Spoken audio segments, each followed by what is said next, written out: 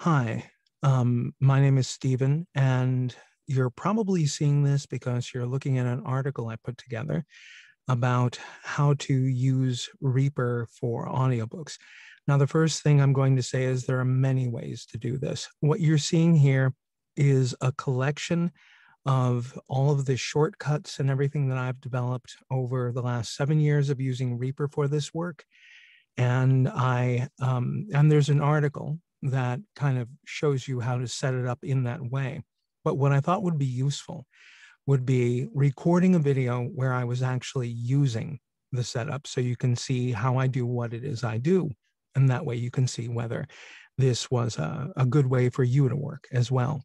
So the first thing is Reaper works equally well on Windows, Mac, and Linux. You're seeing me on a Linux desktop, but it honestly does not matter. Um, it should work the same, just the windows will look slightly different depending upon the platform that you're on. So let's get started. So the first thing I'm going to do is I already have Reaper started here, and there's an old project I've got set up. And when I start a new project, what I tend to do is I take the name. So I'm going to use rename so I can copy the name very easily. So I've copied the name of the new project I'm going to work on, and I'm going to make a new project, which I could do just as easily with the keyboard shortcuts instead of what I'm doing here. And I paste that in, and I just take my name off the end of it. So now I've basically saved this, so the Reaper project name matches what the publisher is calling the book. And I hit save. And that gives me a brand new Reaper session where my first chapter is already called opening, as in opening credits. The way my system is set up, you're only going to see one chapter at a time. And this will make more sense from the article. Everything is built into custom actions. And I named everything chapters instead of tracks because I was trying to stay in line with working with audiobooks. And one piece of advice from the article I'm going to reiterate here, these keyboard shortcuts that you're seeing here in the window or in the article are customized for the keyboard that I'm using. And they're easy for me to find in the dark. I don't work with a lot of overhead light when I'm working. Basically, the light from the screen is enough for me. And I want to be able to just feel the keyboard and be able to do all of these commands. So that's where they come from for me. My suggestion is that once you've played around with it, you show the action list and you go and you find each one of these and you change all of them so they match something that works well for you. So just to quickly run through what they say in the custom actions, I have punch and roll, which is the method of recording, new chapter, go to end of chapter, go to start of chapter, trim to start and end of chapter, and mark character voice reference, show a character voice list, show and hide all of the chapters, chapter audio online or offline. You'll very rarely, if ever, use that. Export chapters. That's very common for me. Render mastered chapters. I'm not going to go into a lot of detail there because that actually would be something useful if you were trying to send finished audio somewhere. And yes, that would take a lot more than what this video is going to cover. And then convert chapters to MP3s. So we're going to go over most of those here in this video. Let me open up the book that we'll be working on. And in this case, just to point out, I typically work like this on one wide screen. I know a lot of people will have a separate device, an iPad. I find the one wide screen method works well for me. It is a monitor from a company called BenQ. The reason I got the monitor is it is a blue light controlled monitor. So it's a monitor that's designed for you to be able to work with text for a long time without it being very fatiguing on the eyes. And what you're seeing over here is a PDF reader. And what you're seeing over here is Reaper. And the interesting thing is you can tell by looking at the titles of both windows that Reaper is the focused window. But if I scroll up and down over this window, even without this window being active, I can scroll this while this is still in front. The reason why that's useful is by doing it this way, I can still issue keyboard-based commands that Reaper will see while I quietly scroll through in order to work, if that makes sense. So we're not actually going to record the whole book. I'm just going to record some dummy audio, but I figured showing you the setup made sense. So typically, since this particular publisher wants 3 seconds of room tone first, I will step out of the booth and I will record 3 to 4 seconds and put that in the beginning. Let me do that now.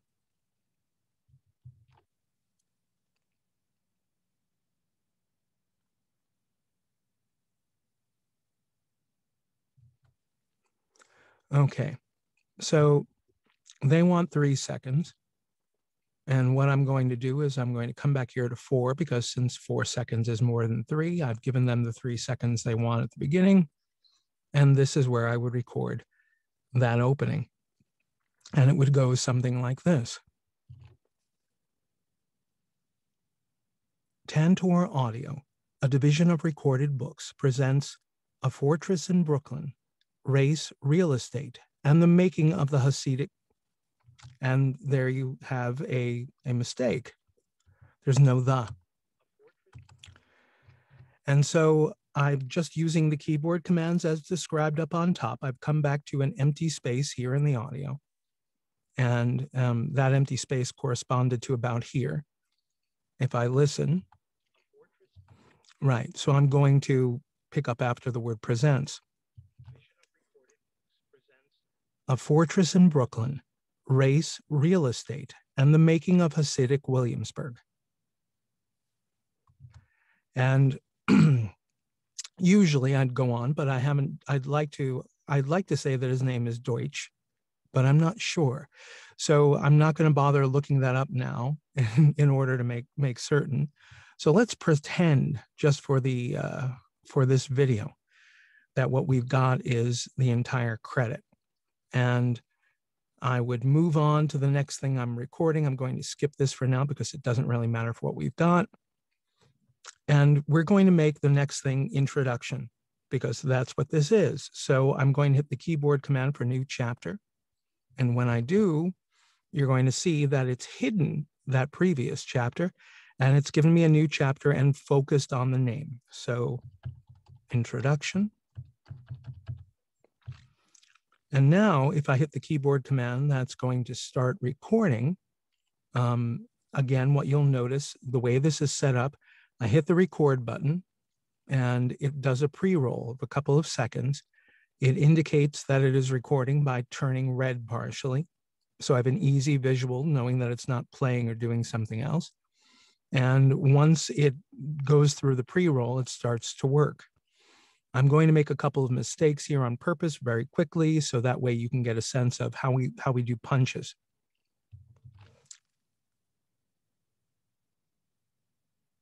Introduction, an American epic.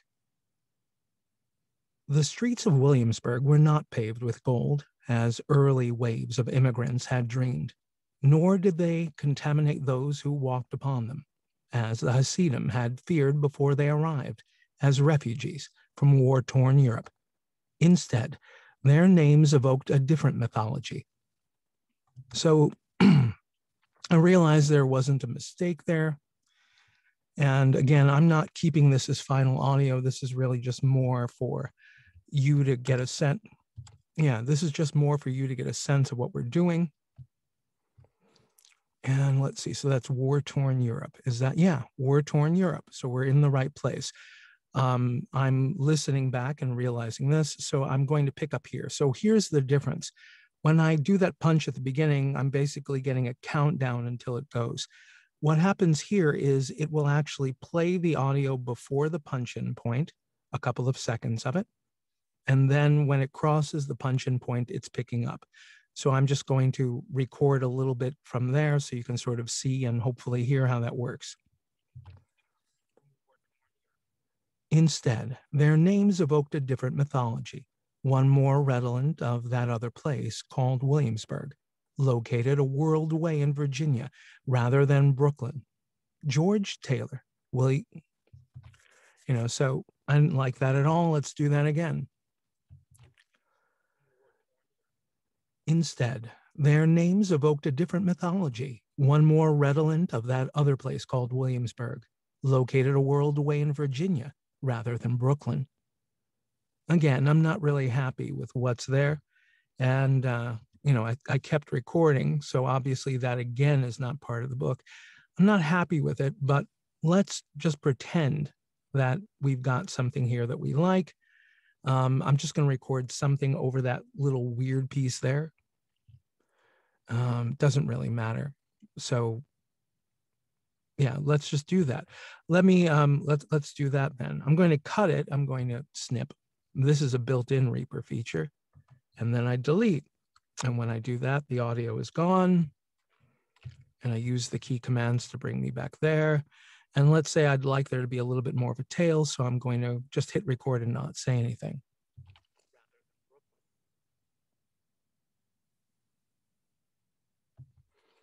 Now, if we pretended that was all of the introduction, again, I'm just trying to keep the video short. What I would do next is I'd record chapter 1, which I would hit the new chapter button, write chapter 1. And now I'd record chapter 1. Now I'm not going to move ahead in the book. I'm just going to record something so that way we have a chapter 1 here. Chapter 1. This really isn't the chapter of the book. This is just me putting some audio in here so we have an example of what this might look like. And that is likely the only time I will ever have a chapter where we haven't punched in my little fake chapter there.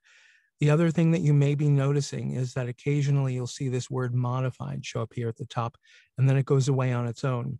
That's because any of the custom actions that made sense, like punch and roll or new chapter, automatically have as part of their action the a save feature. So it's not auto-saving everything, but basically if you were to try to work, and then if you had forgotten to save and you just went on to punch in again or make a new chapter, it's going to do some saving along the way for you. So that way, if you don't hit save all the time, it actually is. So I'm going to make one more, and I'm going to name this one Closing. So it's a very short book, right? And I could move all the way to the end and do the you have been listening to, but let's just make it up because there's no reason for me to show you what's going on here. And if you're wondering how you would get something like this, well, on a Mac, you can use the built-in preview app, which I'm relatively certain still has a way to reverse the text. So that way you're dealing with white text on a black screen if you like that better. If you're not on a Mac, you can use a program called Foxit Reader, which is free. Actually, you can even use Foxit Reader on the Mac if you try it and prefer that. One of the nice things about Foxit is it works on every platform, including mobile. And if you save your notes into it, unlike iAnnotate, which a lot of people like that's on the iPad, you can actually read all of those annotations on every platform and not just in Foxit Reader.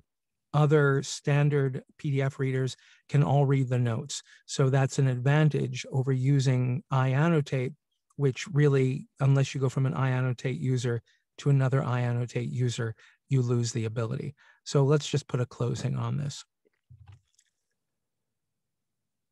You have been listening to a very short book that I didn't really narrate. This is just a demonstration. All right, so there's our very short book. At this point, we don't really need the PDF anymore, but I want to just keep everything the way I typically use it. If I remembered right now to hit, and let's look at the top of the window, you'll see what I was talking about before. If I hit save, you would have seen the word modified that was here disappear. So right now, if I wanted to send this book to a publisher, what I wind up getting is this. I can go and use the action, and I'm going to show all chapters, because it's a toggle, show hide all chapters. If you only see one, it will show you all. If you see all of them, it'll go back, but I wanted to show it to you on the menu.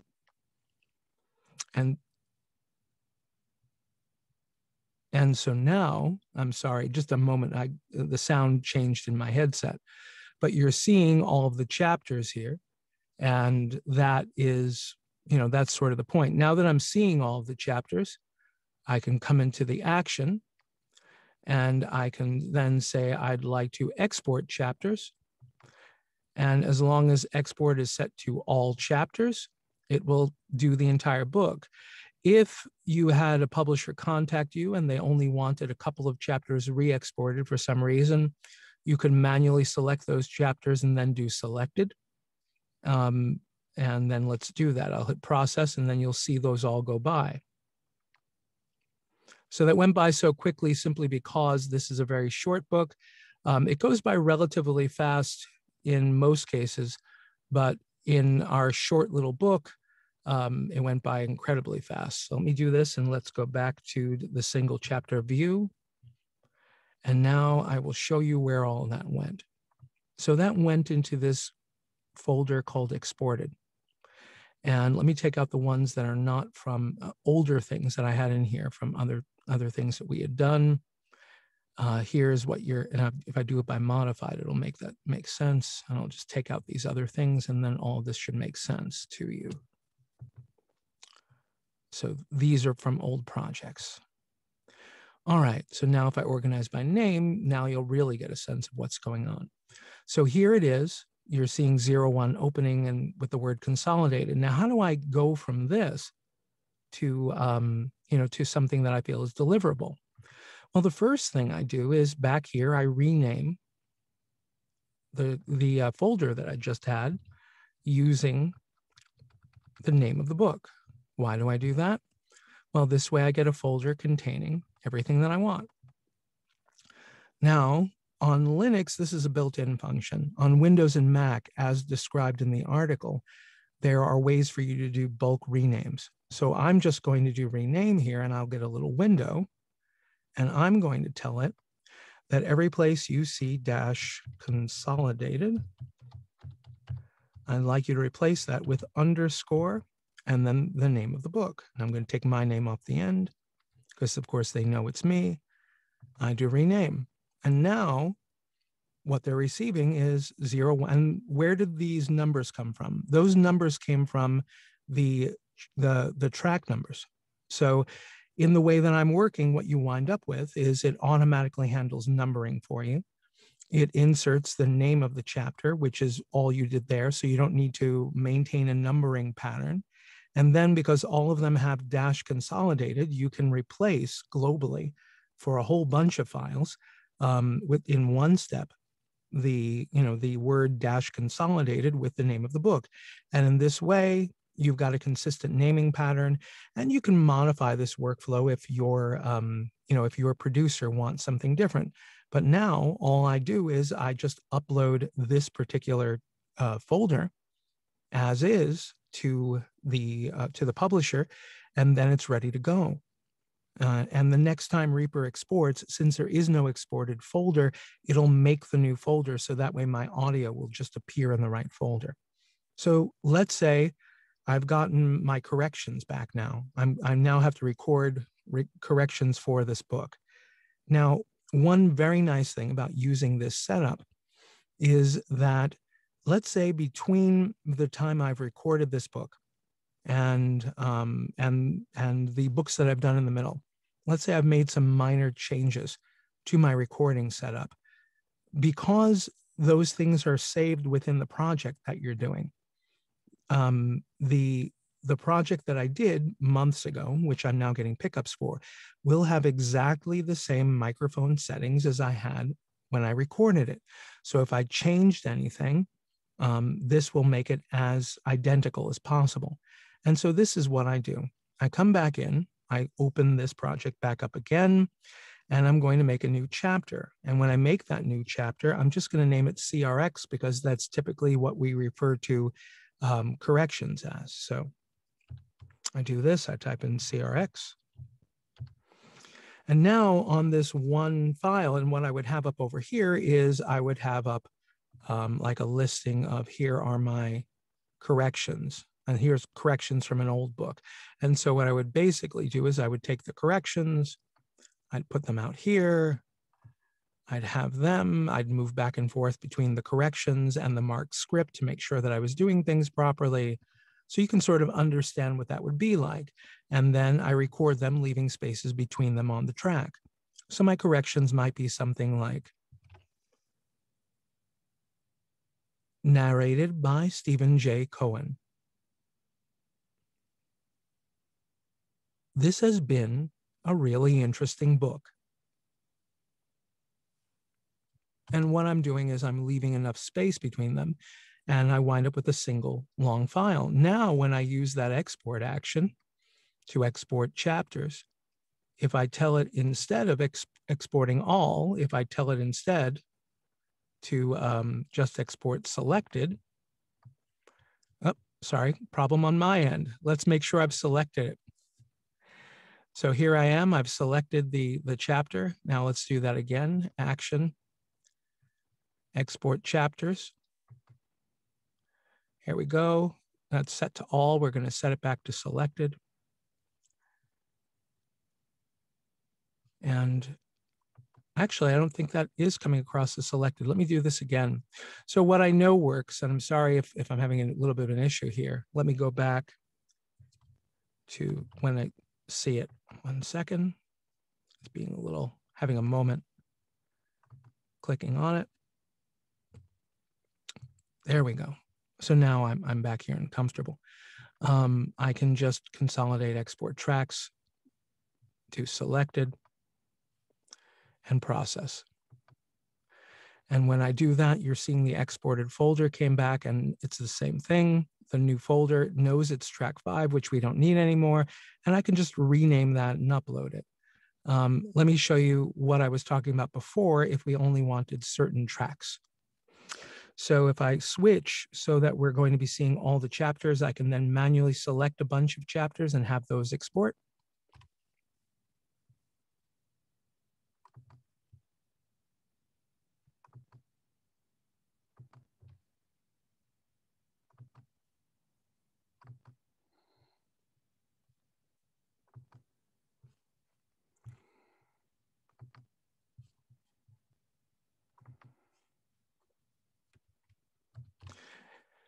And what you'll see happened here was, since I selected chapters 1, 3, and 4, that's what came out. But really, all I would have needed to do is just manually rename this, because all it really is the CRX for this book.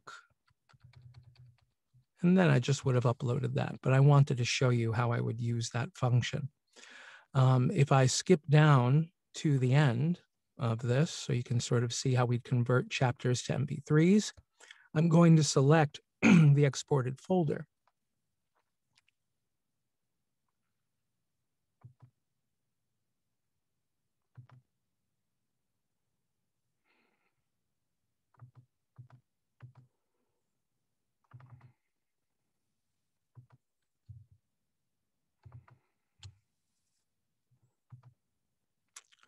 And now I've got those 3 in. I just decided to do those. And you're seeing that we're set the same sample rate to, everything is sort of set the same. And 192, we could do with that. I mean, I can manually set this to what we expect for audiobooks, which would mean making that mono, 192, good. This is all fine. And then I just hit convert. And what we've got from there, if we go back and look in the, here we are, hold on. Oh, that's right. If I move back out of export, I converted them. I'm sorry. Render. I love the fact that I've goofed. I love the fact that I've goofed. Where did they go? What did I apologize, people. They went someplace. So where did they go? It says, oh, it went desktop. Okay, here we are. See, this is one of those things. So it's in the exported folder. I got it. All right. Yeah, it is there, but it came through as wave because I didn't do it properly. Let's try that again, because I probably forgot to set that to MP3. So what is my output? Mono. Output format wave. This is what I did. See, any of us can have an issue. Constant bit. So this is what I should have done instead of what I did before. So let's convert. And now you're seeing it takes a little longer. Okay. And I'll close the window. And now, yeah, now you're actually seeing them. Here they are. Here are the MP3s. So that way I could work in that way. And that was my mistake. And yep, nothing is foolproof. Like I said, I don't wind up using that as often. The bulk of my work is working directly with the publishers. But as far as the features I did not show you, let's move back here and I can show you one of them. So one of the features is about trimming to the beginning and the end of the chapter. And this is how that works. So there's an action in here that says trim to start of chapter. So what it's going to do is it's going to make that the head, it's going to make sure that everything to the left of where I drop that marker is not longer than what is typically expected, which is between a half a second and 3/4 of a second. Totally not an issue. In fact, you want to leave long heads and tails if you're sending to a publisher because they appreciate the extra room tone. But if you're trying to trim things up before you send to ACX or someplace like that, then doing this, as you'll be able to see when I hit it, that ate the audio. As you can see, the audio is now gone before that, and this has left about 0.6 of a second in its place. And so you can jump to each chapter and trim the heads and tails so that you'd meet ACX specs on beginning and end.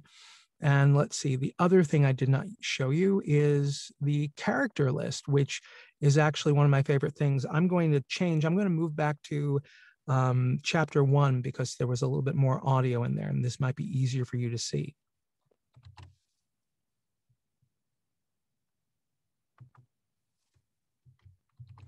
So I did that by showing all the chapters, and then after showing all the chapters,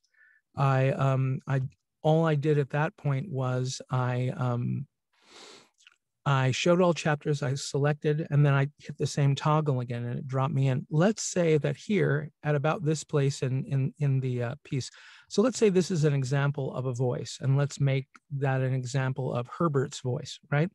So I'm going to come in here and I'm going to select Mark Character Voice Reference. So I'm going to make that Herbert, Herbert. And now you're going to see, and I've got a little thing from Zoom in the way. You probably saw that and didn't even see when I moved out of the way. This is now marked Herbert. And if I were to move from this chapter to another chapter, you wouldn't see that there. That's the reason why I'm using what's called the take marker, because that just isolates it here. Now, if I were on a completely different chapter, let's do that. I'm going to move back to the end of the book.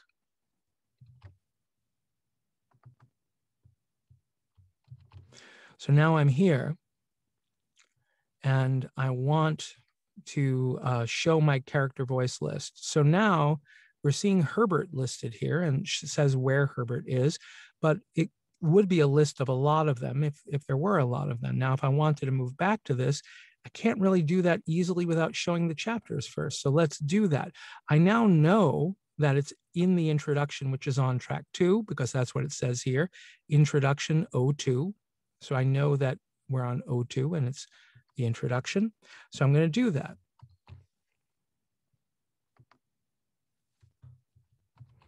And I'm going to jump back to the beginning of that chapter because I'm going to act like we weren't already set to it. But if I click, it brings me to Herbert. So if I were to, let's say, go somewhere else, and let's say over here, let's just have a character. Here we are. We add another one. We add another person to this.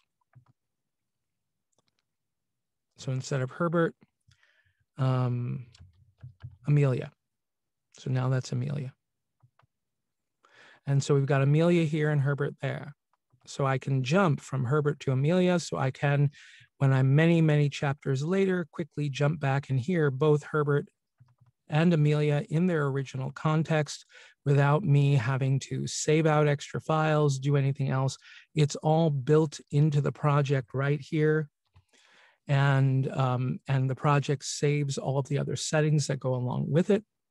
And the article that goes along with this video shows you how to utilize the other things. So just running through the list to see if there was anything I did not explain that was here. Online and offline audio, I explain why we're not going to use it, but it's there in the article. It's sort of a backup feature in case you need it. And we did not do render mastered chapters. So just to quickly explain why, what you're able to do is right now when we consolidate, which is really the feature we are using, we're not using render when we're sending stuff out here. We're not actually sending the audio through more effects that are in Reaper. We're sending the raw audio out very quickly and simply. By using the render function, you're able to send through a number of effects that you may add to here, the mixer. So like what I would be able to do, and it would make more sense, we're only seeing the introduction because it's the only one that's showing right now. But what we would be able to do is I could either put effects here on the chapter if I just needed to affect this chapter. Let's say this chapter was louder or quieter than another chapter, so I wanted to use another effect. Or maybe I was recovering from a cold when I recorded this chapter, and I want a different effect to help take care of some extra mouth noise or something I have going on. I could add an effect just here. But on the master, which is what everything would get rendered through, I can put effects that I wanted to apply to everything in general. So I would typically want to use about the same amount of compression, about the same amount of EQ and things of that sort. And so the render function would be sending the audio through those effects to change the audio. So it will take longer than the exporting, the consolidated export, because in that case, we are not sending it through any effects. So it's just generating the file as is. The fact that the files get generated and then pushed through whatever effects you have is what's going on there. Typically, I do not attempt to come to an absolute final master that's going to hit ACX spec through Reaper. I do what we tend to refer to as a rough master. And what I mean by that is I will get the audio very close. And then afterward, I will make the minor tweaks to the rendered audio, which might be making something ever so slightly louder or quieter, things like that. Because usually what will happen is I will be within spitting distance. I'd be very, very close to releasable audio. And then just listening to each file individually after having rendered it through lets me know, oh, I just need to take this one down a bit, make this one a little louder, because the files are all so close. Those sorts of changes, so they all hit spec at about the same values, are very simple to do. So I hope this was helpful. This, like I said, was not me explaining how to build it, but this was me running through the methodology that I use. And hopefully the article is helpful and this is helpful. If you have questions, leaving them as comments on the article is probably the best choice. So that way other people in the future can look at your comments and potentially learn from them. So I hope you found this helpful and have a good day.